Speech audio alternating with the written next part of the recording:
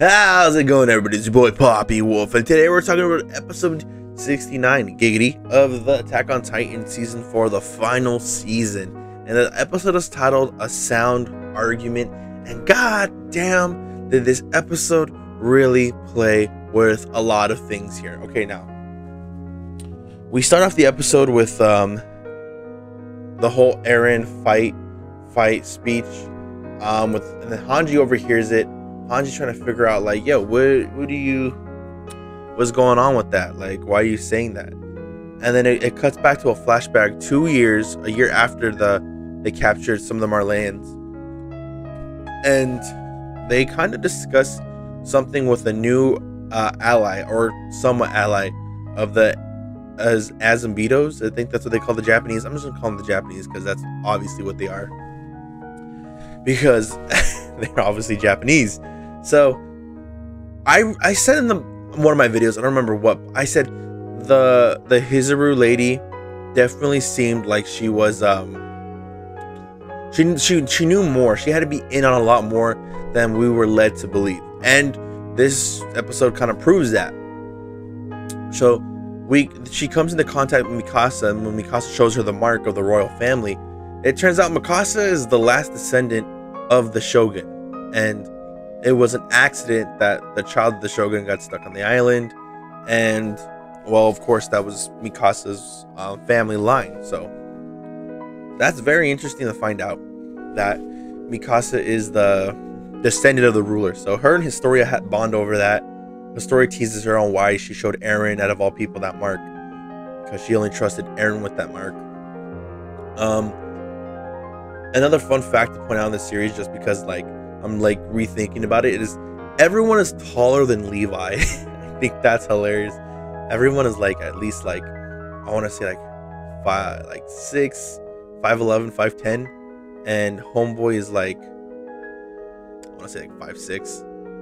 Everyone is 6 foot, 5'11", and I just think that's hilarious. But yeah, so continuing on with the storyline. They're trying to figure. They hear the Azumbitos' plan, or better yet, Zeke's plans of what he wants to do, and they're all hearing the stories and hearing, okay, so what does Zeke want? What does Zeke want us to do? And one of the big stipulations on it is he wants to make sure that somebody with royal blood inherits not only the Beast Titan, but the Founding Titan, in the sense that Historia is gonna have to eat Zeke, which would make the Beast Titan stronger, I guess, because it's from royal family, and then eventually someone would have to inherit the Founding Titan. So they kind of hint this this big old thing, we need to make sure that these Titans keep getting passed on, so that way when the rumbling happens, we can control the rumbling. And, eventually Eldians can kind of be in power once again. The whole thing seems like Eldians just taking back the power and forcing their way into the nations as to come together.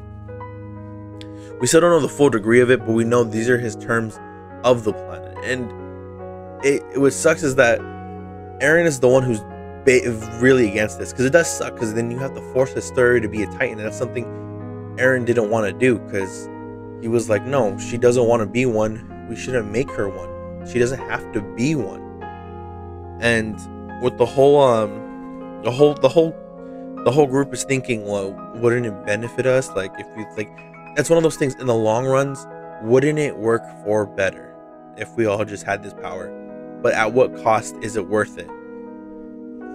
It really makes you think, because now you're thinking, damn, does Historia really deserve this? She just was forced to be all these type of things. Historia's story is really one story in the series that I've actually really did enjoy, because it seems like she's passed around and she's obviously pushed and pulled and told, you should do this, you should be this, you should do that.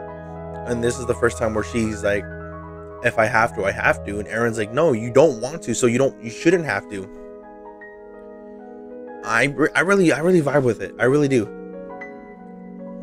And it kind of continues more so with us getting Eren's kind of whole big villainish look when it cuts away from the flashback a bit to see him talking to Hanji and him yelling at Hanji saying, I could get out of this prison when I want.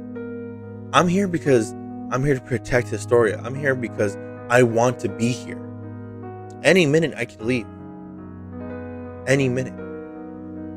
And we get a little segment, and something I want to talk about, because I didn't understand this at first until the end of the episode, which was we see a bunch of the guards eating and drinking wine, getting drunk, and making big old claims because they're mad that Historia got pregnant. And they're mad because, like, oh, Historia got pregnant so she can avoid being in the Titan. Because if she shifts to a Titan form, the baby will probably die.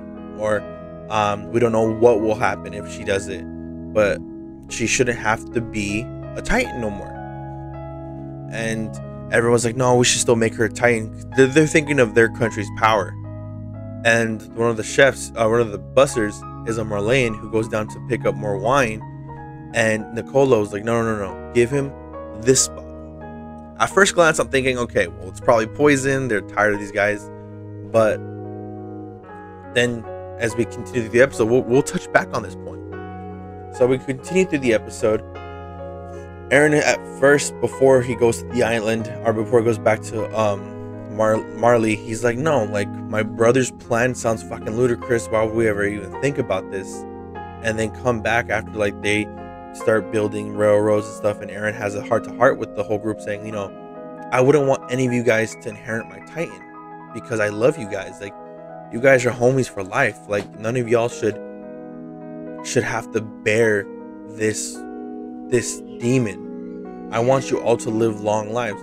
And it is a big jump, because now you're thinking, damn, there was that Eren who was willing to die for his friends, and now you get to fast forward to this Eren, this cut flashback Eren, who's slicked back his hair and is like, no, I'm doing this for the world.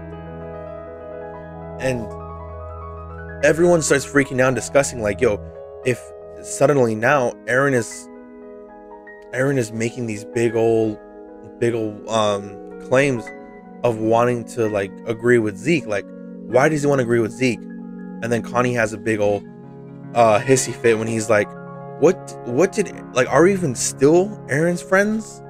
Does Eren still even care about us? What happened when Sasha died? What did he do?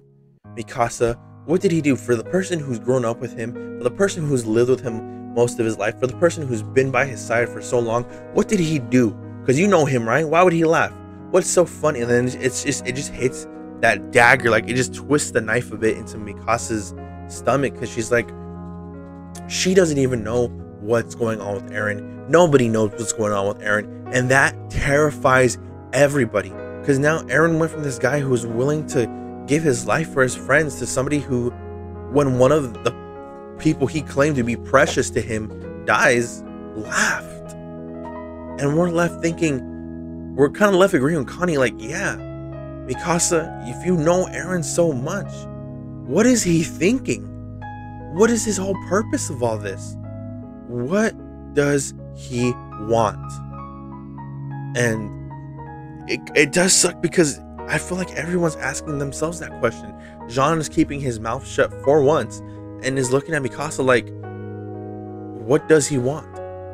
Because everybody else is prepared to kill Eren if worst comes to worst. Everyone's willing to get ready to take him out. So why shouldn't we already? If he agrees with Zeke, why shouldn't we? It turns out Historia got pregnant by, like, a random, like, farm boy. So I just wanted to mention that, so that way we can have that. I just wanted to mention that already off the bat.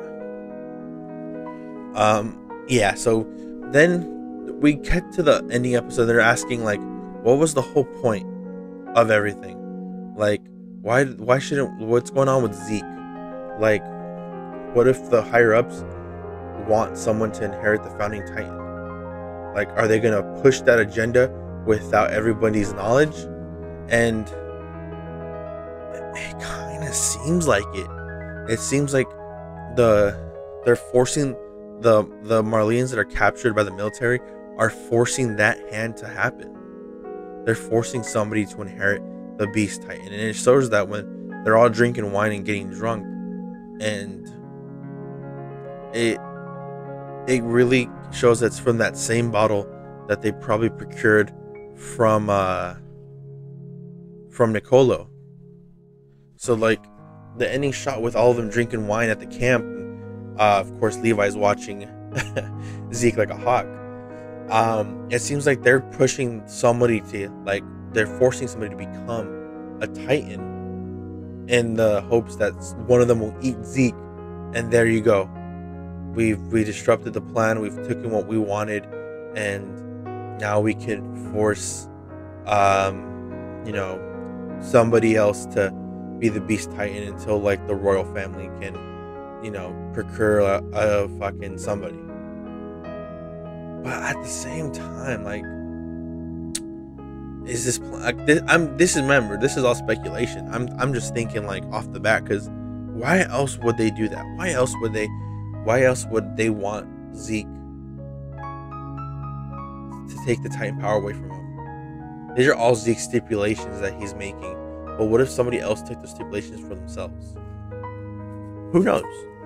All I know is that this episode was definitely a lot more like I think I had to watch it twice before I really got the hint of what the purpose of this episode was. And it's to kind of also paint a big comparison between Eren before he became a terrorist and Eren now. And I think I'm just gonna differentiate them as slicked back Eren and long-haired Eren, because long-haired Eren still has hope, still has this kind of boyish charm, still has this like, I'm doing this for you guys because I love you guys. Like, he still cares about his friends. And this long-haired Eren is just like, I don't care.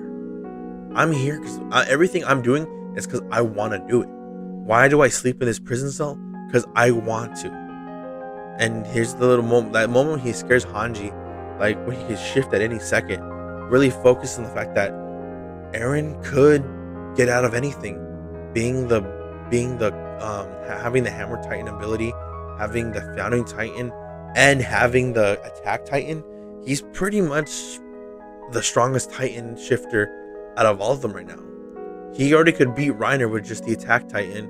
He could handle the Jaw Titan like it's nobody's business, and the Cart Titan is only strong when she has a military force with her.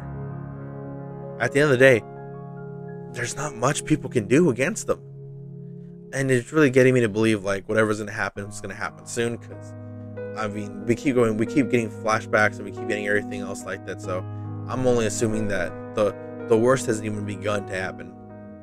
But yeah, guys, this episode was fun. It was definitely interesting. It was a lot of like hidden reveals happening, like learning that Mikasa is actually like royalty, and she's descended from the Ambazitos. Makes me think like, damn, like she's got a lot going on for her, being an Ackerman and being of Japanese descent. And along with how everyone's feelings went from knowing Eren before his attack to now, and how they're kind of looking at him like more fearful than camaraderie. Yeah, this episode was so interesting. It was so fun. It played on a lot of people's heartstrings and mind.